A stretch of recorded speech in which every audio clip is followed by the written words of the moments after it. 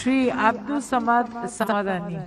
Thank you, Madam, for permitting me to participate in this very important discussion on the budget. Madam, with due respect to our Honorable Finance Minister, we have to register our agony and anguish in the ideas expressed in the budget and the very strategies employed behind the preparation of this budget.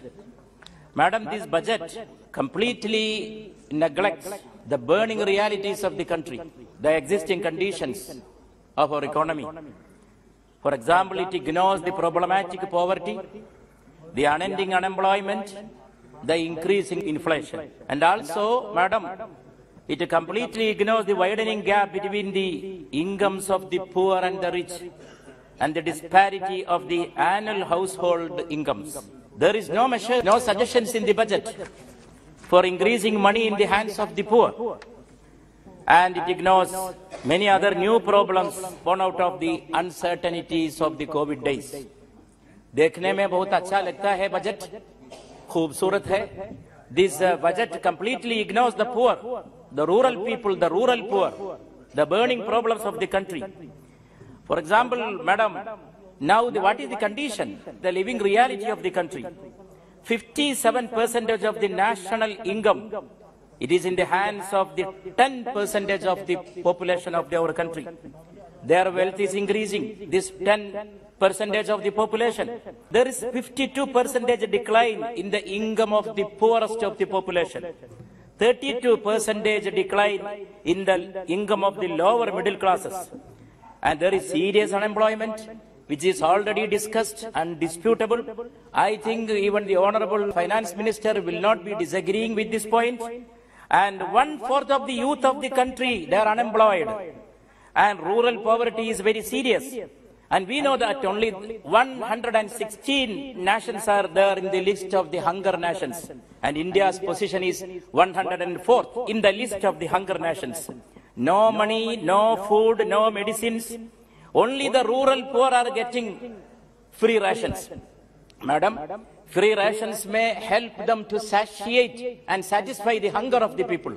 But it will not be helping the poor people to meet the nutritional needs of our people. But the budget, I don't know why. There is a blind eye towards these problems of the country.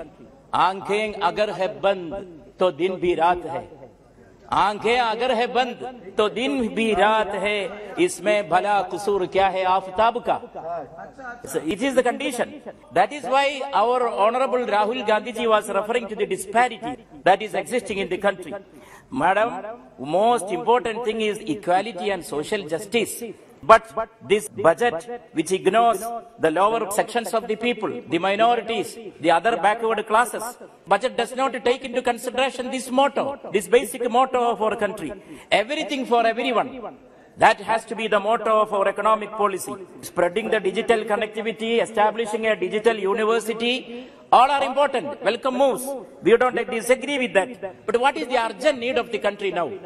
Whether a digital university or spreading digital connectivity, making it universal, welcoming that, supporting that and agreeing with that. I would like to add, there are other problems with regard to roti, kapda or makan. These has to be solved at the initial level.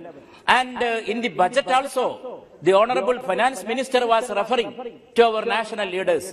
Nowadays, the government is often quoting and mentioning the name of Netaji Subhash Chandra Bose. It is good. But what was the philosophy of Netaji Subhash Chandra Bose? What was his ideology? I am quoting here from Netaji. Netaji once said, I have already hinted that I plead for a coalition between labor and nationalism. Labor and nationalism.